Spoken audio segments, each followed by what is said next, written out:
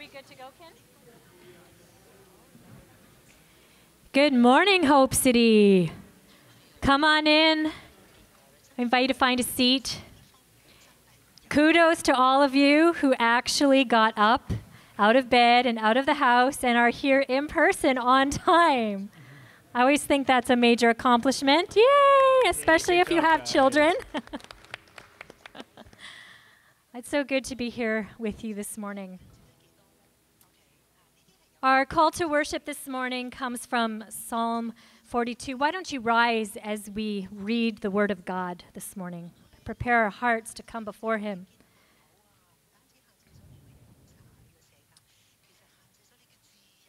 As the deer pants for streams of water, so my soul pants for you, O God. My soul thirsts for God, for the living God. When can I go and meet with God? My tears have been my food day and night, while men say to me all day long, "Where's your God?" These things I remember as I pour out my soul, how I used to go with the multitude, leading the procession to the house of God, with shouts of joy and thanksgiving among the festive throng. Why are you downcast, O my soul? Why so disturbed within me? Put your hope in God, for I will yet praise Him, my Savior and my God.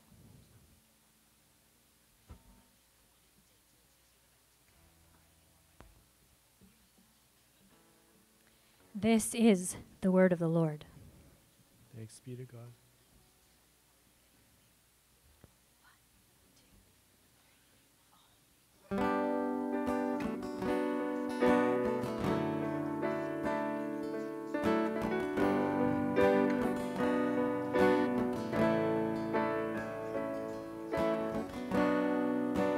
Up from the ashes, your love has brought us out of the darkness and into the light, lifting our sorrows, bearing our burdens, healing our hearts. To our God we lift up one voice, to our God we lift up one song, to our God we lift up one voice, singing hallelujah. To our God we lift up one voice, to our God we lift up one song, to our God we lift up one voice, singing hallelujah.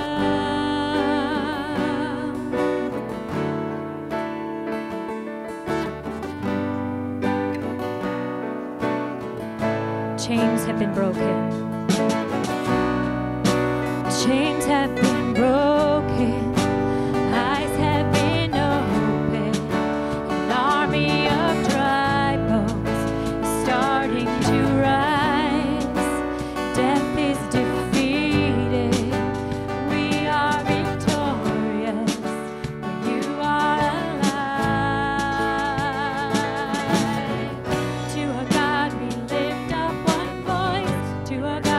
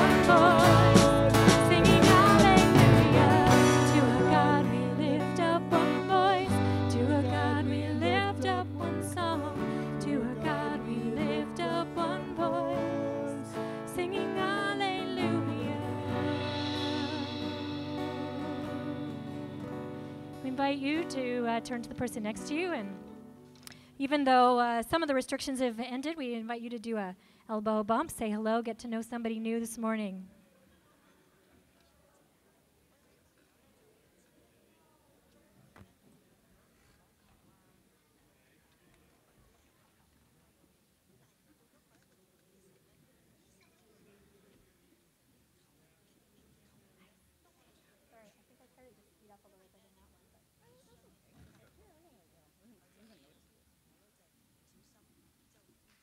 Morning, everyone. Hi, thanks for being with us here again. Yeah, I hope you guys are feeling okay after that little bit of a time change. My name's Andrew. I'm one of the pastors here. Welcome to Hope City. If it's your first time, we're so glad you're here. Thanks for being with us this morning. At Hope City Church, we exist to bring the hope of Jesus to Greater Vancouver and beyond, and we envision being missional, multi-ethnic, multi-generational, and multiplying. So I'm here to bring you our community news for the week. Our first one is that I do have an announcement that our live stream will be ending on Palm Sunday, April 10th. So that's 4 more Sundays from today. Will be our last one in about a month. So we're just giving you a lot of notice about that. 4 more Sundays. The sermon audio recordings will still be made available on our YouTube channel. We're just going to keep all of our media there. I know it can be kind of a surprise for everybody that we are stopping the live stream, but as you guys know, running the live stream has been a lot of work, responsibility, and stress to our worship operations team. Since we resumed our in-person worship in September, we've had a couple people here every single week since September 12th, so the last six months. And so we've decided, for them, and also just as things continue to open up, we are going to be stopping our live stream.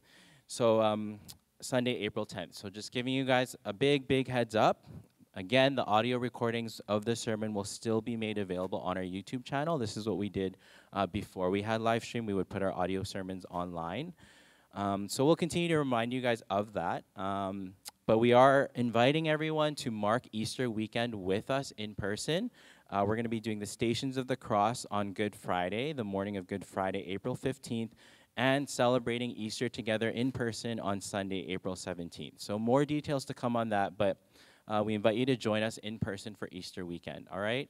So we'll be announcing that in weeks to come. I know it's going to take an adjustment, but it's just something that we have to do. And I just actually want to say a very big thank you right now to our worship operations team, to the team that's been serving every week. Yes. Thank you.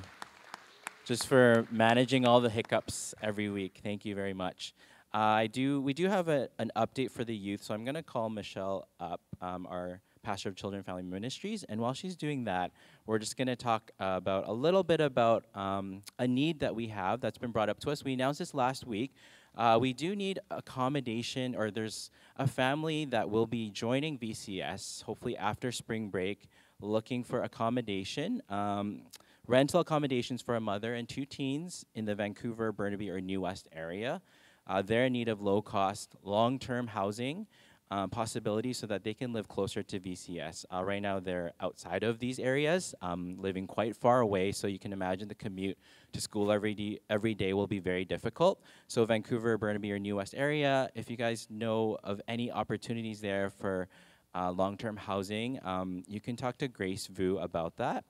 And they also do need a laptop for one of the teens who's in grade 10 or grade 11, and 2 sets of uniforms. And we're going to talk a little bit more about how you can help with school supplies as well that they might need. So this is a refugee family.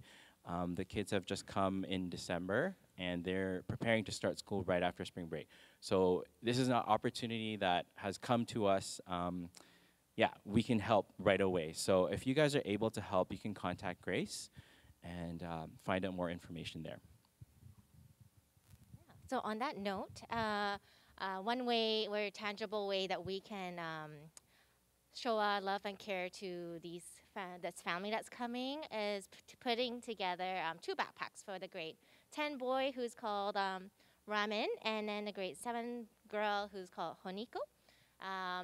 We want to encourage the youth especially, but also anyone in Hope City, if you would like to help put together some materials. Just bring an item, and then we'll be collecting it next week.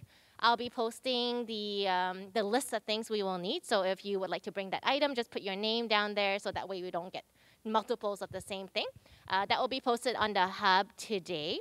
So we'll be putting a list of materials that each student may need. And next Sunday, we're actually having the grade 9s and up having a pizza party at Grace and Phil's patio. So the youth who are going, you can just bring it there if you like.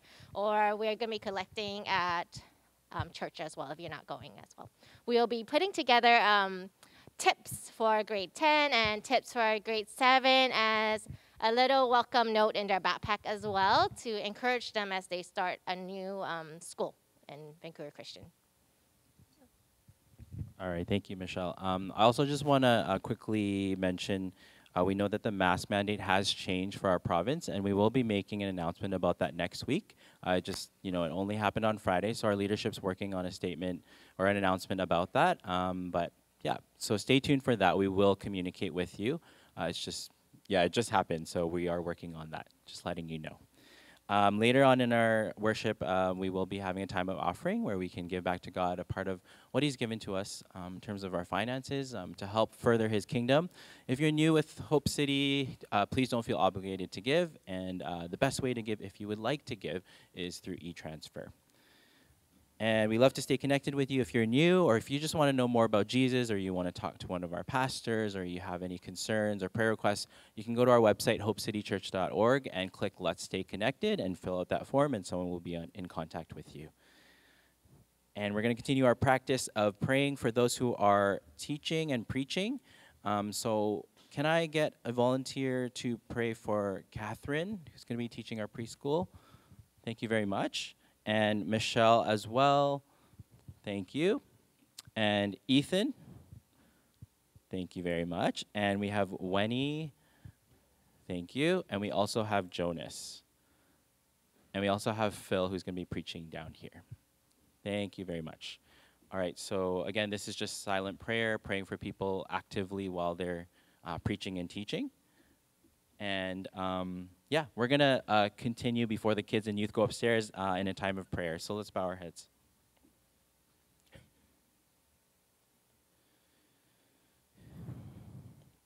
Lord God, we just thank you for Sunday, this day where we can come together and worship you. This time we've set aside to come and glorify you and just magnify you and to focus on you, God. May we just be able to center ourselves and hear from you, meet with you, and may your Spirit just surround this place, surround this school and this room. God, we continue to lift up to you the nation of Ukraine. We ask, God, that you would just redeem this situation and draw people to you, God. May Ukrainians and Russians discover who you are and find peace and safety and comfort and truth and freedom in you, God. And we pray just for the government leaders, all that are involved around the world, for wisdom, for good decisions that will help the people of Ukraine, that will create peace in our world. And God, would you just deliver Ukraine from the evil that may be happening over there, the things that we can't see, the things we may be hearing about, God. Have mercy and heal this land, heal this nation, God. Give them peace to be able to just develop their nation, to rebuild and to not have this war continue, God. And we pray for the conflict just between Ukraine and Russia that may create conflict within families living on opposite sides of the border because they're so closely related. And for those nations that are helping those that have left, those who are now refugees, who are displaced, who have left their homes and don't have a home, God, we pray for you to provide those basic needs and more. And we ask that you would be with the families of those soldiers who have, who are fighting, and give them peace and give them safety and comfort, God. And we pray for the church in Ukraine and in Russia as well, that they can be a light, that they can speak out and help the people in need. And God, we also lift up to you Hong Kong and just the COVID situation there. We pray for the full hospitals and all the healthcare workers, just the strain that it's putting on the healthcare system. We pray for the residents of Hong Kong and just all those who are sick, who are suffering, who are struggling. And we pray for their families as well. Lord, we lift up to you all that is happening in your world because you know what is happening. And we pray for your mercy, for your intervention, God. And we intercede for these people. Lord, we thank you for this time that we have here. We thank you for spring break. I pray that you would be with our families, that you would bless them as they have time together, whether they're here or going away. God, would you bless them and be with them. And we thank you for this break that the students have and our teachers. And we just thank you for our community of families and kids and youth. And Lord, we pray for those that are that may be mourning right now, if they know people or if they have loved ones who have passed, God. We pray for your peace, for your comfort, for your presence, just a reminder of your goodness and that you are here for them. We pray for these families that have been affected of loved ones passing recently, God.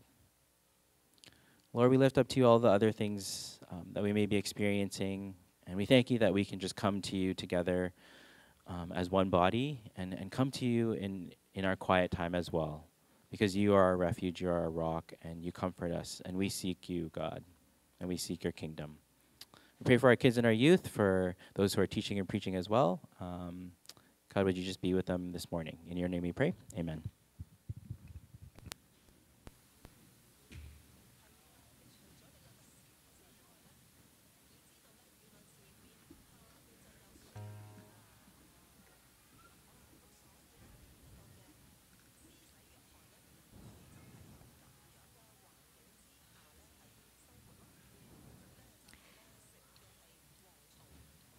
I'd love to share with you 2 verses that I find particularly uplifting.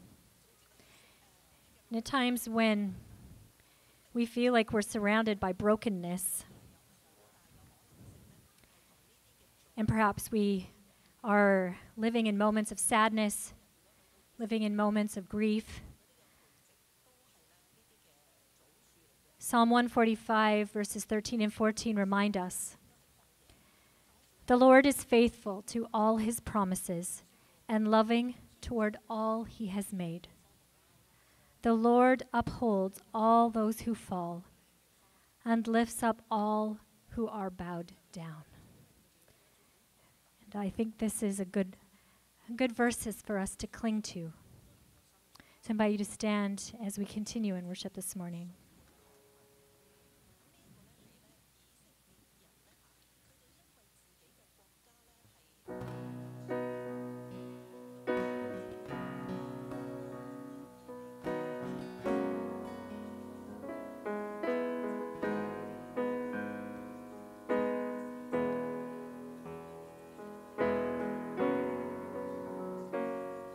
You are who you say you are. You'll do what you say you'll do. You'll be who you've always been to us, Jesus.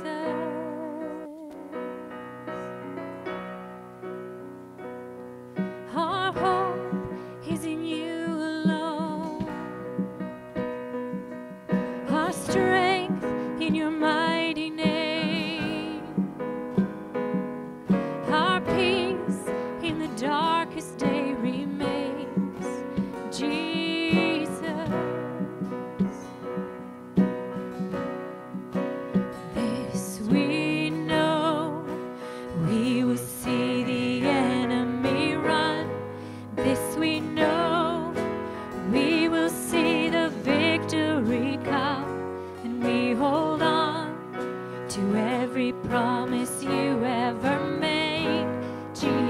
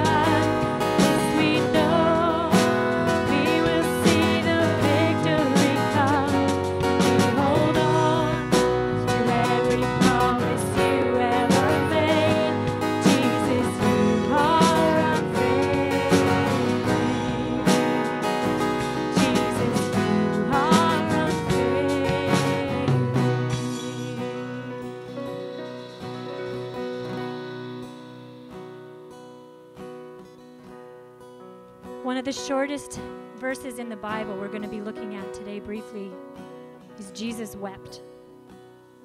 And a commentary that I was reading in a book recently said, why did Jesus weep? He knew that he was about to raise Lazarus from the dead. Why was he weeping?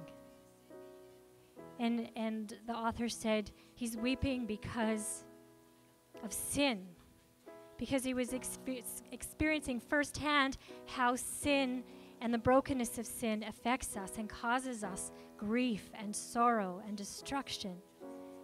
And Jesus stood outside Lazarus' tomb, and it was his way of coming alongside us and talking about, this is wrong.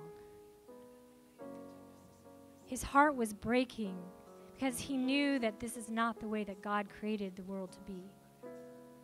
And so I think sometimes when we weep, we need to ask ourselves, what are we weeping for?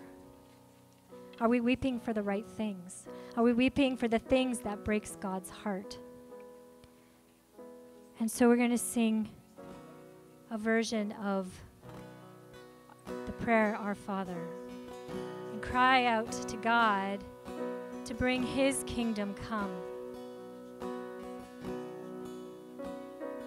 Our Father in heaven, hallowed be your name.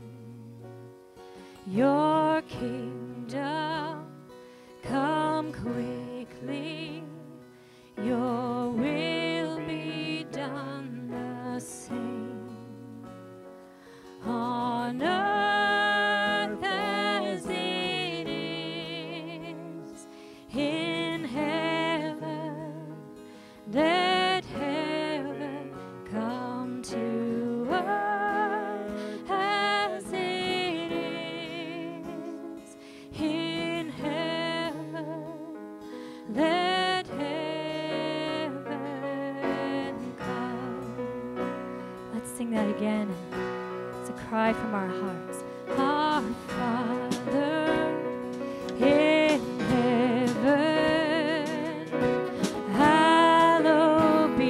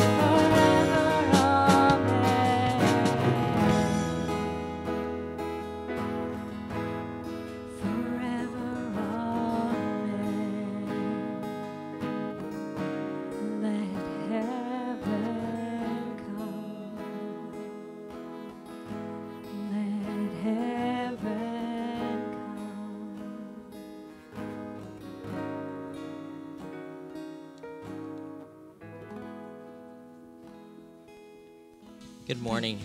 Please feel free to take a seat. What an appropriate song or prayer to pray.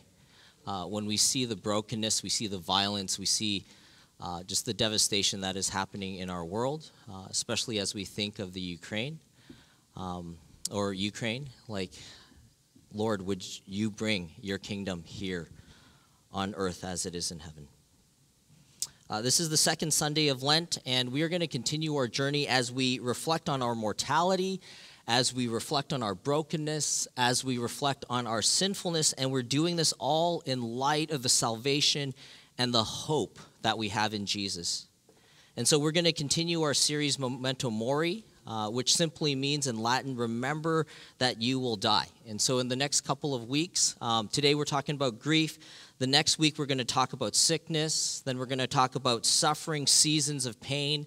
And then we're going to extend that. We're going to talk about what it means to be afflicted. We're talking about prolonged anguish, chronic pain, situations that we can't escape from, where there's no simple remedy. And then we're going to continue, and we're going to talk about dying. This is something that we normally institutionalize. We usually keep death towards the hospitals or the hospices, out of our homes, out of the things that we interact with, unless we're seeing it on a screen. We're going to get up close and personal with this. And I think we need to, because if we're going to seriously celebrate the victory and the joy that is Easter, we need to go there. And so that's where we're going. We're going to talk about grief as a church today. And just as an aside, I just want to take a moment. I know that Andrew has already announced that we are winding down our live stream ministry. I want to say thank you, Ken. You're already working right now. You're always working. My goodness. And he does this as a volunteer.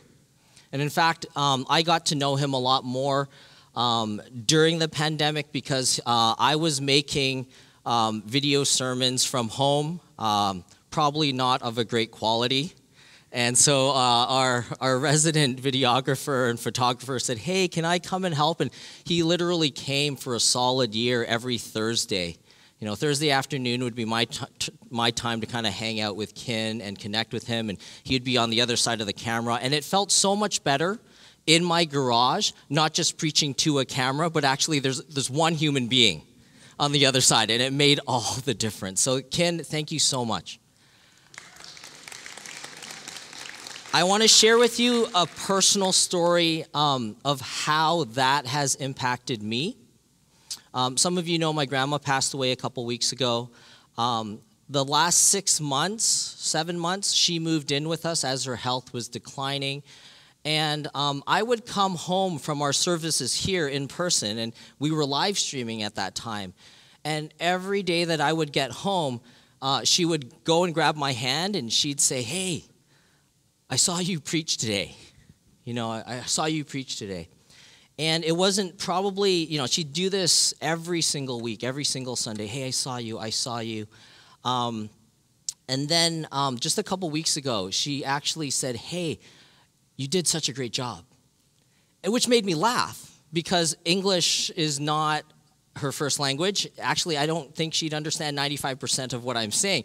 So I was like, Grandma, what did you understand? And she was like, well, you were just waving your hands in a way that I really enjoyed watching,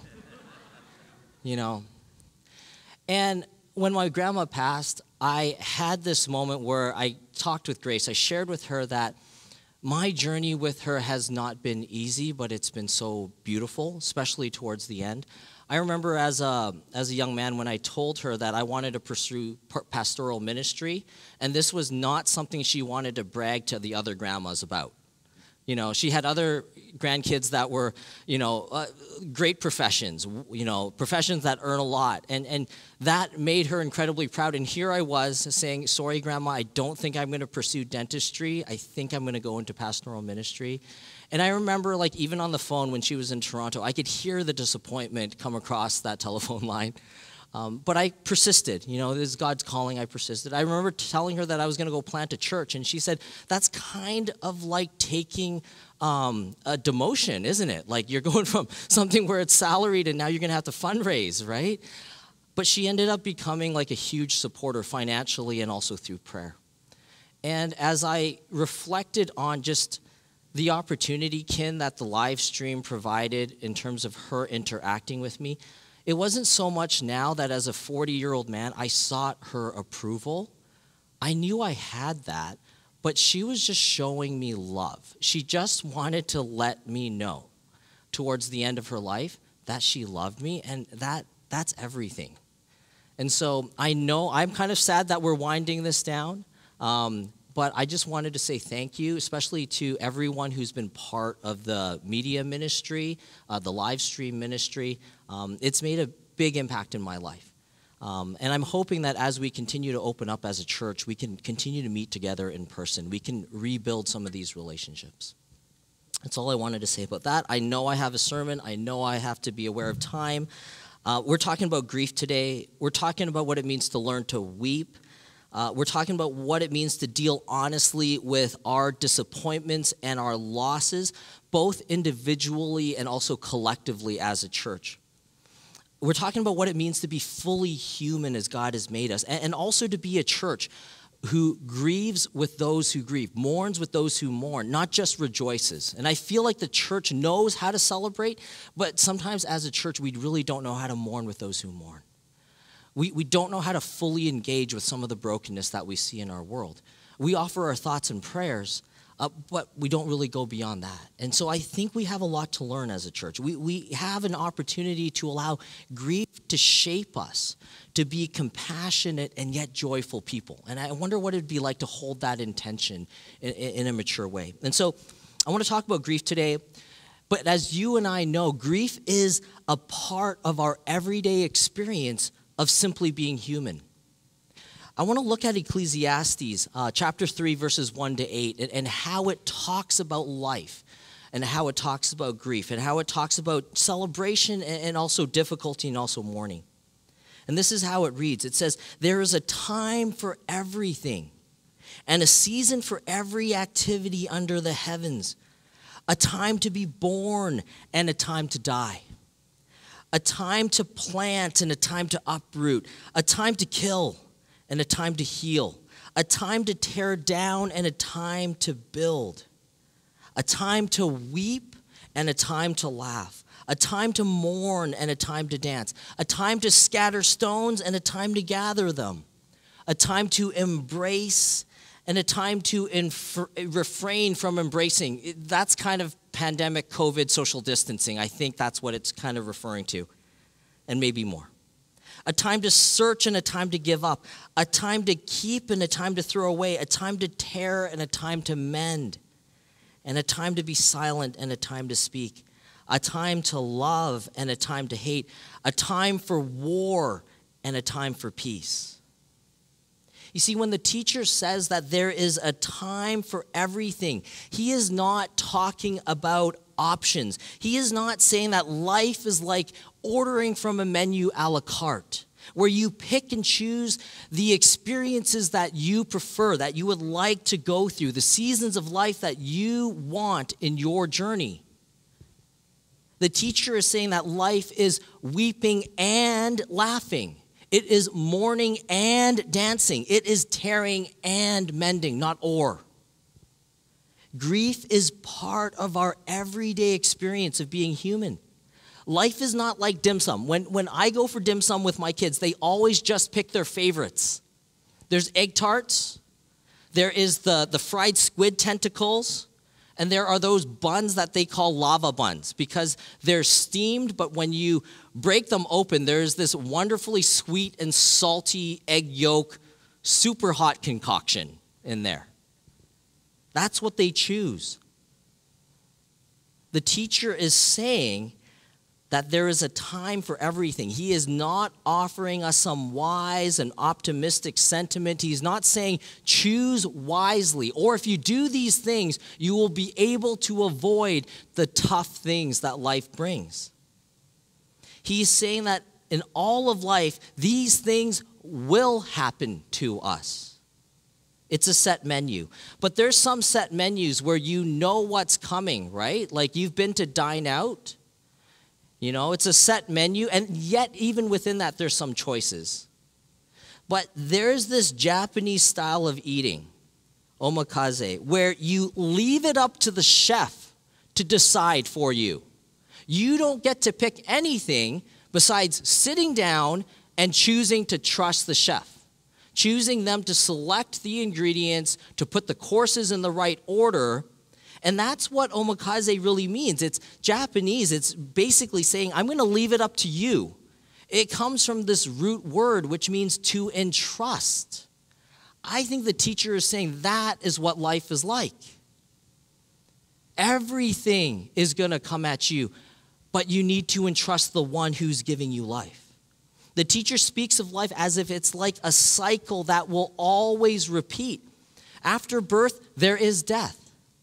After planting, there is going to be uprooting. After you scatter, you're going to have to gather that back again. One season always follows another. There isn't anything you and I can do to change that. And so while the teacher, in all of his wisdom, allowed him to discern the seasons of life, it didn't free him from experience what is common to all of us. He's subject to these seasons just like everyone else. And the wisdom of the teacher here is not in just figuring out what the seasons are, but in knowing and accepting that he is not in control. As wise as he is, as gifted, as talented, as wealthy, as powerful as the teacher is, he could not control it, nor did he try. And this allowed him to face and embrace each season of life as it came. You know, I bring this up because I think Scripture tells us there is a time for everything in life. And if we only prepare for that which is bright and warm and happy, these sweet parts, then we're going to be woefully unprepared to actually live deeply in seasons of loss and mourning. We are not going to be able to be shaped by these seasons in some profound ways, and shaped in such a way that we have something to offer to our fellow human beings and to our world that knows an incredible amount of loss. We are so privileged here in North America. This is how we usually see grief, though, as those in North America. We usually see grief as seasons of grief. This is usually in response to a great loss in our lives. This is when we lose a loved one, and then for a year or two, we mourn intensely. But I'm going to be honest with you. If you've ever lost someone that you love, that grief never goes away because that love is still there. We're never supposed to get over these losses, get through these losses. We are shaped by them, especially by our loved ones, because that love is still there, and it should be there. That grief stays with us. And so grief in some ways is not just the season, but in some ways it should be constant with us in some ways, where grief is commonplace because we all bear loss and pain, disappointments. We all have memories that haunt us. And in some ways, COVID has caused us to be aware of this. In some ways in North America, we've escaped COVID unscathed for the most part, but there have been losses. There have been changes to your lives, things that you've had to let go. That is grief. It might not be as acute or as intense, but it is still grief. And so there's seasons of grief. There's grief that's commonplace, but grief is a part of our everyday human experience. And yet grief, even if it's commonplace, even if it's a part of our daily reality, we are these wonderfully complex human beings where emotionally we're able to hold joy and grief together.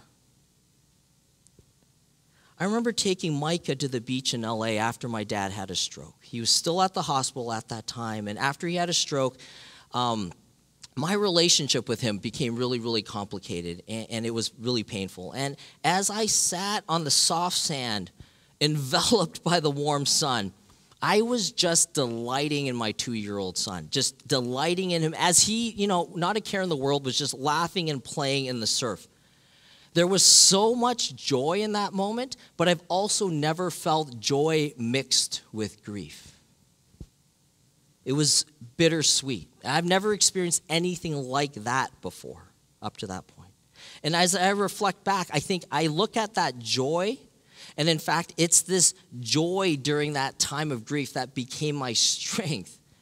It became a gift from God to experience yet what was to come. It was a difficult road. Tish Harrison Warren, the Anglican priest, she says it like this. She says, I've come to also see grief as part of the everyday experience of being human in a world that is both good and cruel. You and I, if we're human beings, if we're journeying in life, if we are alive, we are going to experience grief. Grief is a part of our everyday experience of being human. But here's the thing. As human beings, I think we actively resist grief. And here's some ways that we actually resist the call to grieve or to allow ourselves to grieve. The first is that we usually respond to that by just through denial. We tell ourselves just to suck it up, just to get on with life instead. We don't make time to grieve. We don't make time to feel. Instead, we busy ourselves because life keeps going. Work beckons. There are people who need us. We tell ourselves to suck it up and just get on with it, get on with life. And this is one way we deny ourselves the experience of grief. Another is through the experience where we don't give ourselves permission to grieve. We always say, well, someone has it worse than us, and they're allowed to grieve. What I've experienced isn't as traumatic, isn't as intense as, so-and-so. It fails in comparison, and therefore we shouldn't grieve. They're allowed to grieve, we're not. In some ways, this is one of the ways that we deny ourselves grief. Another is that we tell ourselves that by not grieving, what we're actually doing is we're developing resilience. We're strong enough. But I'm going to be honest with you. I think the suppression of our feelings isn't resilience. It isn't strength. It isn't going through the difficult journey that causes resilience to really form in us. It's simply denial. Another way that we actively resist grief is through numbing our pain. You see, instead of allowing ourselves to sit in the discomfort of our own vulnerability as human beings, in our own pain, we run to things that distract us. And some of these are good things. We run to alcohol, we run to food, that's my go-to. We run to sex, we run to work, we run to social media, we run to movies and entertainment. We would even rather have political debate. We would rather get into arguments on social media than face the reality of pain and our grief in our lives. And here's the thing, none of these things are bad in and of themselves, but when they get in the way of us facing and embracing our grief, we get stuck emotionally. We get stuck in our immaturity as human beings, and we don't grow. The truth is that it's really hard to slow down. It's hard to sit in the discomfort of our pain. It takes time and energy to unpack what's going on inside of us. It's an investment of time and energy and sometimes resources to see a counselor. It's having tough conversations or with a friend. Maybe you need to call them up and maybe the right person will sit and listen. But unless you and I make space to grieve, here's what we miss out. I don't think we are able to experience the depths of God's love for us.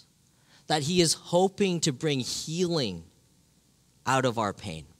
He's hoping that the grief can shape us into people who are actually wise, who are able to, out of their own experience of grief, able to comfort others, able to live with a resilient source of joy. You see, resilient joy is this character that is formed in the crucible of life. It's through pain. There is no other way to learn it. You can read it, You can watch TED Talks on it, but unless you go through it yourself, there's no way that this resilient joy becomes a part of who you are. This is a contagious type of joy. This is a steady, solid joy. This is the type of joy that is communicated through someone's eyes when they understand the pain that you're going through, and yet when they look at you, you see hope.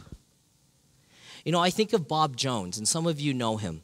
He was an interim pastor at the church that I first pastored at, and he came onto the scene as a whole bunch of conflict was happening at the church, as a lot of my vocational dreams died, as I watched a beloved mentor of mine leave, and as I watched all the things that he endured, that was difficult.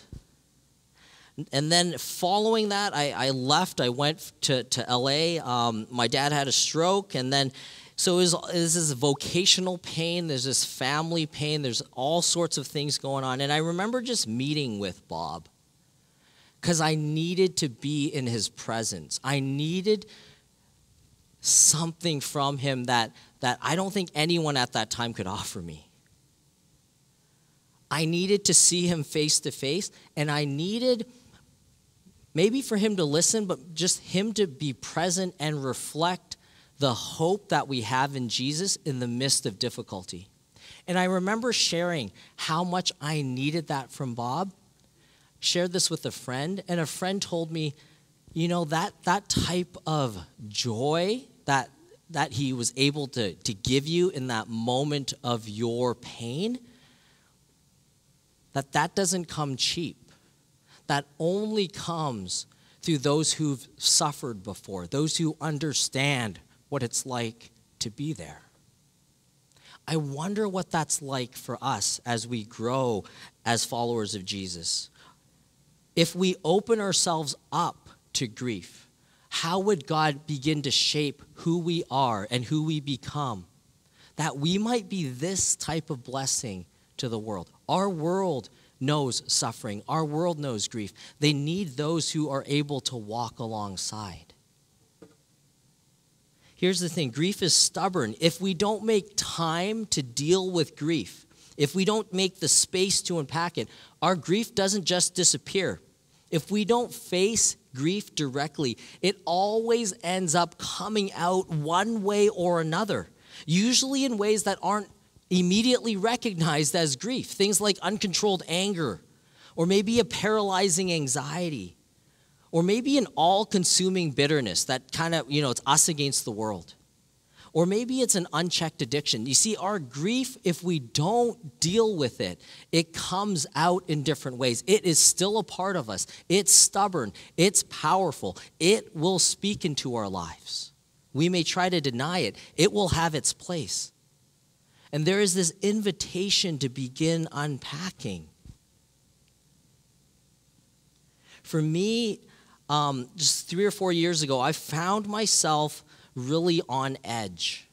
I don't think it had to do with the fact that I had 3 kids at that time, but I was really on edge. I was starting to lose my temper with those who were closest to me. And I think Kayla at the time, she was 1, maybe barely 1. Super cute at the breakfast table, and I don't remember what she did. It doesn't matter. It's not her fault. But somehow she didn't listen to something that I had suggested or told her to do, and I lost it. I was shouting at her, and I could see in her face she was scared, she was hurt, and praise God for this resilience. She was angry at me for treating her like that because she didn't deserve that. But in that moment, I knew there's something wrong emotionally, or maybe even more with who I am. And I remember calling up the counselor and even calling up the receptionist and telling this little bit of why I'm coming, I want to see a counselor. And she listened, and I got counseling from the receptionist over those 5 minutes because someone listened and empathized. And I remember crying after that. I was like, I need to begin this journey. There's something broken. There's something that I don't understand. I don't know how I got here, but I can't get myself out. I need help. And as a result of that, I begin to learn how to accept feelings that formerly I labeled as negative and therefore were unacceptable. Feelings like fear or sadness or frustration, anger. And instead of suppressing them, just as a human being, I'm learning how to be more honest with myself. I'm learning how to be more honest with others. And it's really helping me understand that underlying some of this that I'm going through, there has been grief that I've just stuffed for years and years and years. If grief is part of our human experience, and if we actively resist it, the call of Scripture is that we must learn how to weep. We must learn how to grieve. We must learn to face and process our grief. That's an invitation for us. We must learn how to weep because so much of life is actually beauty and pain that is intertwined. I'm going to read Ezra to you guys here, just a couple verses. This is Ezra 3, verses 12 to 13.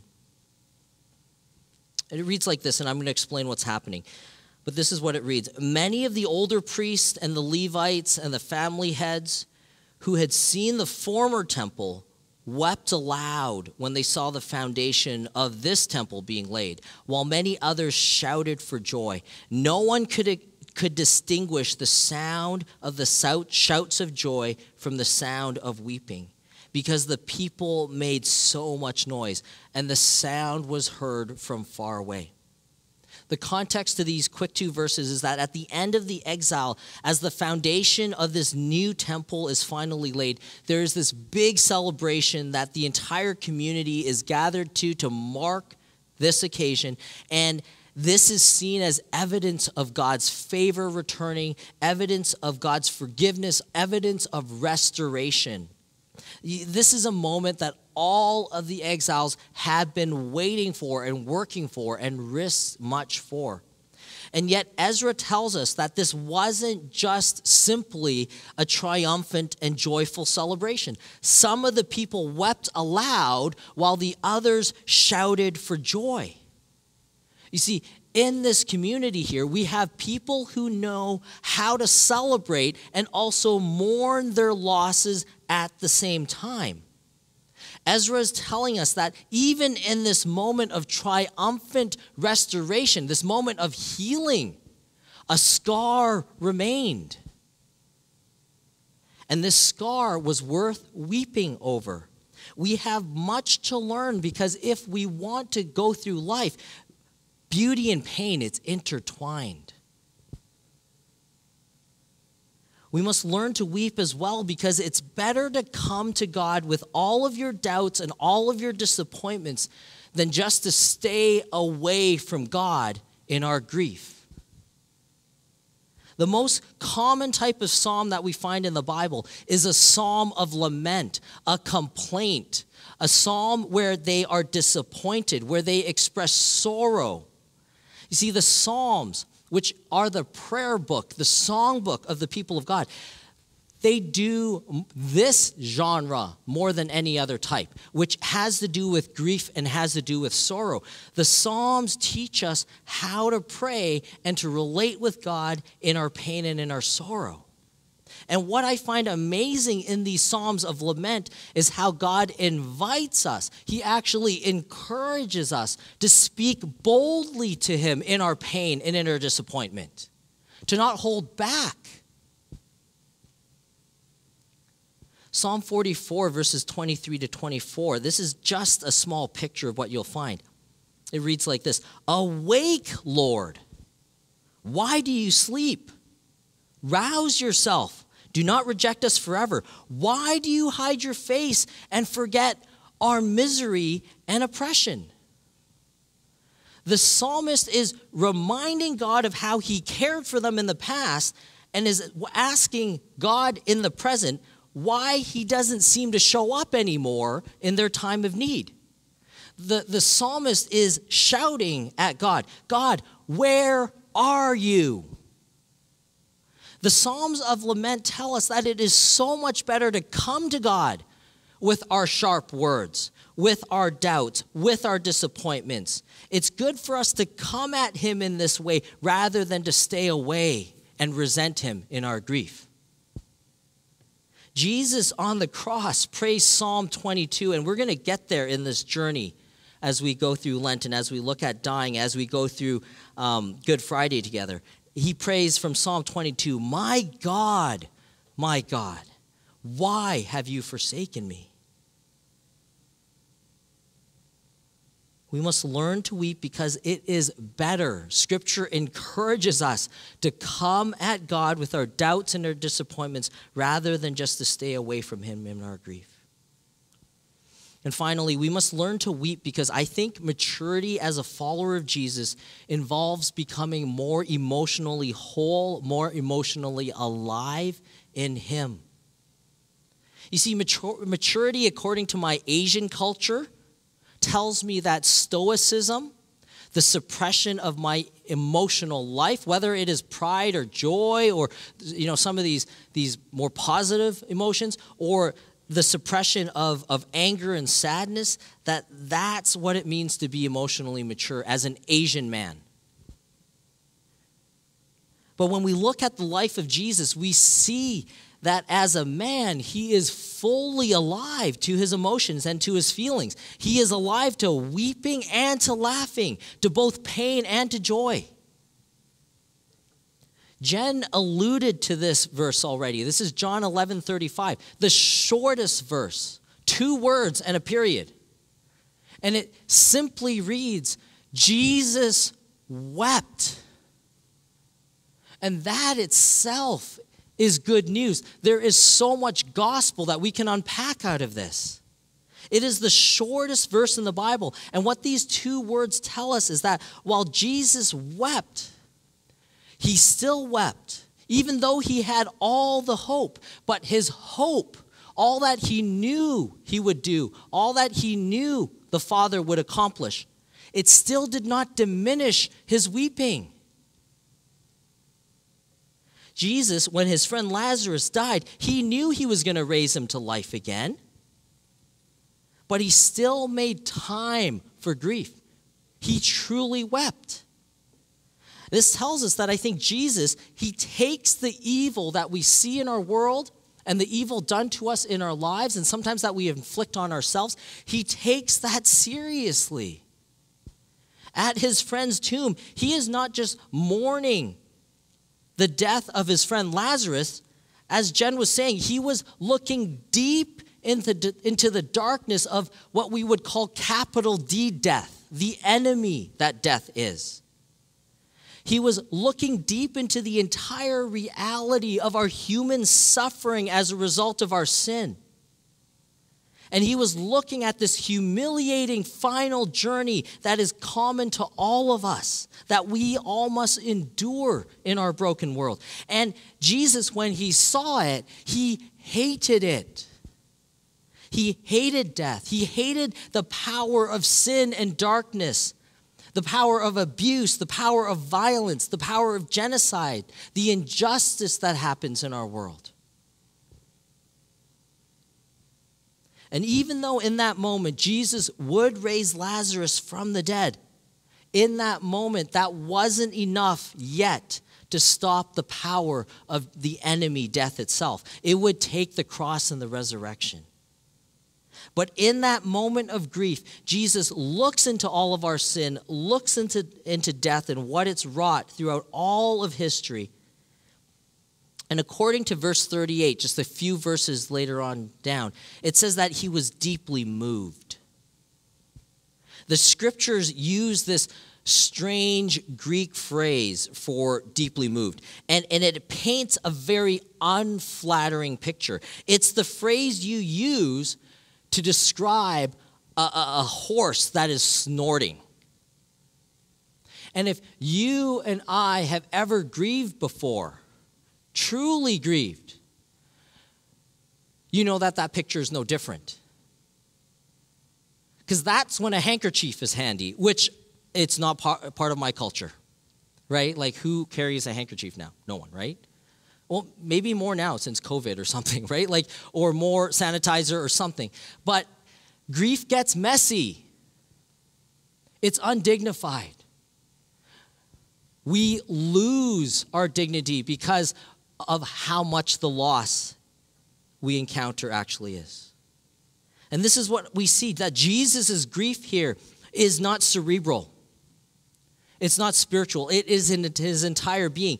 Jesus' grief is no different. It unravels him. It overflows. It is powerfully raw. In Jesus, we know that God himself took time to grieve. He is no stranger to heartbreak and sorrow. He did not numb himself or downplay the losses. He did not look so far into the future as to not be alive in the present, in the painful, vulnerable moments of life. And I think this is comforting because I know Jesus won't just come to us in our grief and say that he'll pray for us, but he will grieve alongside us.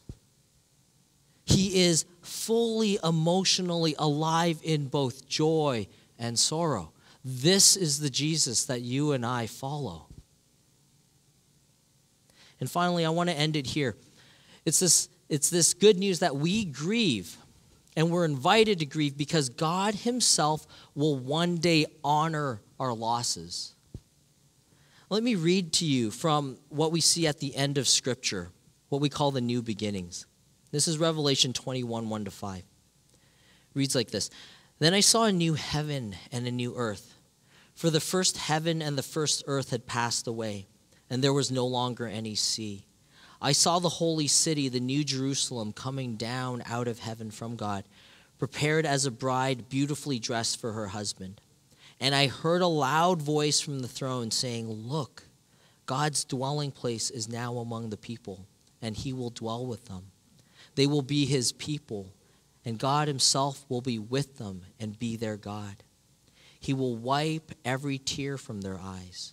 There will be no more death or mourning or crying or pain, for the old order of things has passed away." He who is seated on the throne said, "I am making everything new." Then he said, "Write this down, for these words are trustworthy and true." We grieve because God himself will one day honor our losses. I think this is my favorite passage in all of Scripture. This is my North Star. This is what guides me in the darkest of nights. Because this passage here, it is steeped in hope. Because at the end of the Bible, when Scripture tells us of all these new beginnings, John describes this most wonderful moment where God will wipe every tear from his people's eyes. And I think sometimes the temptation when we're reading the end of Revelation is just to get to this passage and to skip the darkness, to get to the light, get to the renewal, get to the celebration of all things that are bright and beautiful again. But that's not what Scripture does. You see, redemption here does not skip over the darkness. Redemption here demands that we let every last tear run. Because in this passage, when we finally see God face to face, when we are finally made whole, when God makes this world new again, there will no longer be death or crying or pain, and all things are going to be set right. But before all of that, there's this moment where we pause.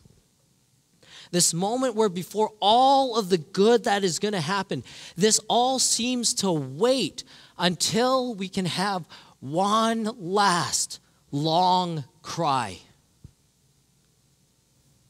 I don't think this image of God wiping away our tears is only a metaphor. It's not just a poetic, beautiful way of saying that when all things happen, when all things are made new, everything is just going to be well again. This is not a description of the neat and tidy. Because if this is not poetic language, what if one day when we meet our Maker, we get one last chance to actually honor all of the losses that this life has brought? What if one day when we stand before God, we will finally hear our life story told for the first time in its truest form, where we could understand all the different twists and turns and the meaning that we couldn't follow as we were living through it because it was just simply too overwhelming or it's too difficult. And what if our stories, as told before God, included all the darkness of suffering, all the wounds we've received or given to others, all the horror of what sin and death has brought? What if we get to weep one last time with God?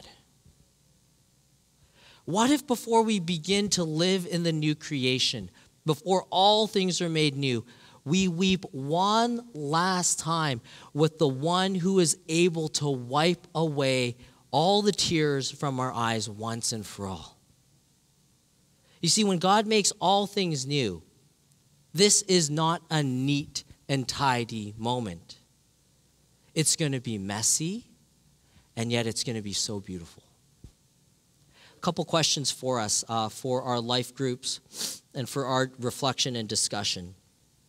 First question, how did your family of origin handle emotions like sadness, disappointment, or grief when you were growing up? Second question, what are some ways that you resist grief as an adult today? Third question, or set of questions, is there a loss or disappointment that Jesus is inviting you to grieve in his presence? What does learning to grieve look like for you in this step forward? Let me pray. Lord, we pray that you would be with us as we learn how to grieve. Shape us as a church to reflect your heart, to have true hope to offer to our world. Help us to be real and to be able to work through our losses, our disappointments, that we may be able to come alongside and listen and offer steady hope, enduring hope, resilient hope to our world. We pray that you be with us. We know that there's a few families here who've experienced deep loss. Be near them in their grief. We thank you that you are one who grieves with us. We thank you that, Lord Jesus, you are a man of sorrows. You're familiar with suffering. We find you in these places. You meet us there. And that's where we need you. We pray this in your name. Amen.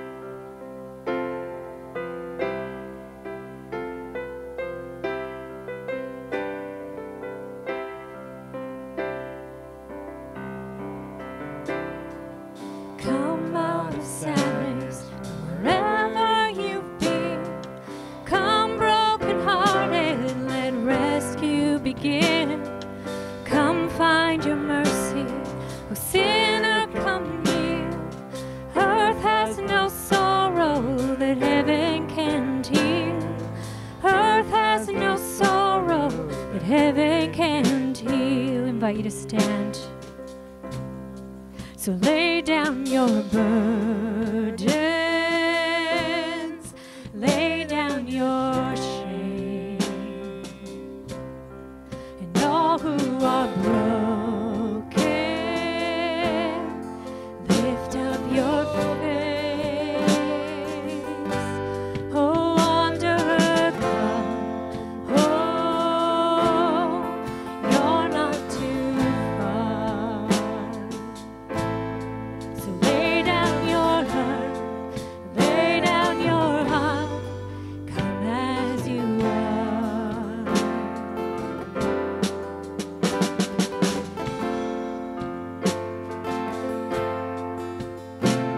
There's hope for the hopeless and all those who strayed.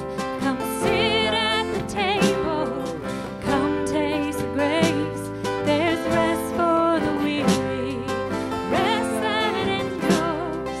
Earth has no sorrow that heaven can cure. So lay down your burdens, lay down your shame, and all who are broken, lift up your face. Oh, wanderer, come home, you're not too far. So lay down your hurt, lay down your heart, come as you are, come as you are, fall in His arms, come as you are. There's joy for the morning, sinner be still. Earth has no sorrow that heaven can't heal. Earth has no sorrow that heaven can't heal. So lay down your burdens, lay down your shame. All who are broken, lift up your face. Oh, wanderer, come home, you're not too far.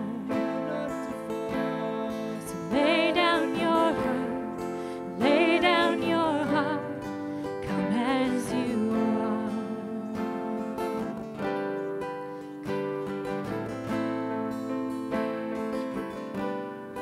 Come as you are. Come as you are. Come as you are.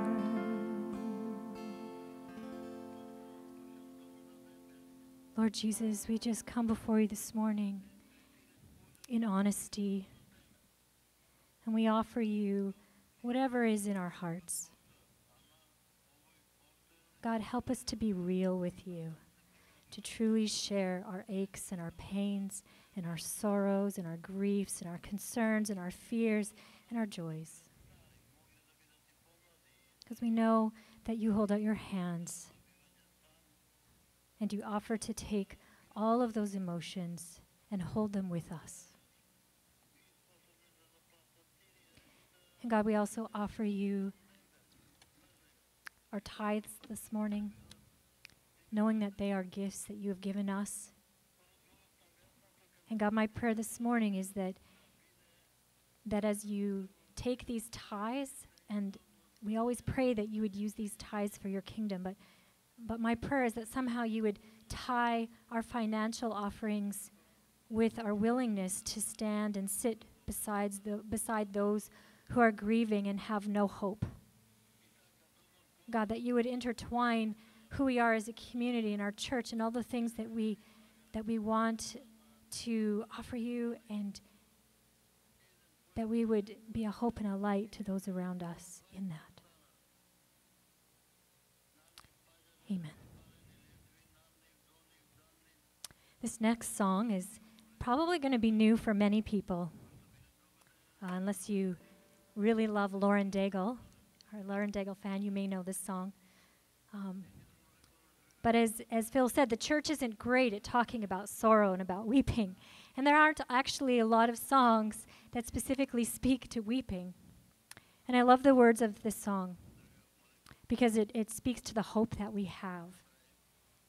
He says, though times it seems like I'm coming undone, and this walk can often feel lonely, no matter what, until this race is won, I will stand my ground where hope can be found. And now we have the hope that God will take all that is wrong and make it right. So as we're honest and as we grieve and in our weeping, may we weep with joy. May we weep with hope this morning, Hope City.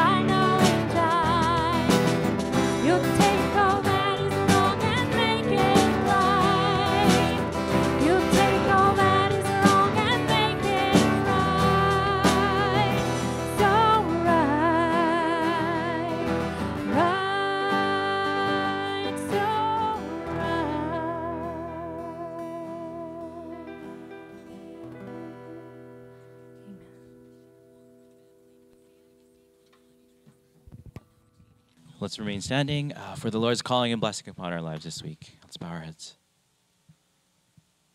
Hope City Church, as we journey through Lent towards celebrating life and the resurrection of Jesus, may we learn to grieve and to weep to not resist or deny or numb the hurt that we are feeling.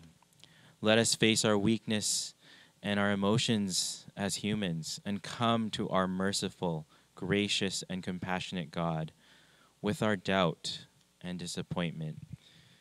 Live fully with resilient joy in the beauty and pain of life, knowing that He will honor our losses one day when there will be no more tears or mourning or death, because He is victorious.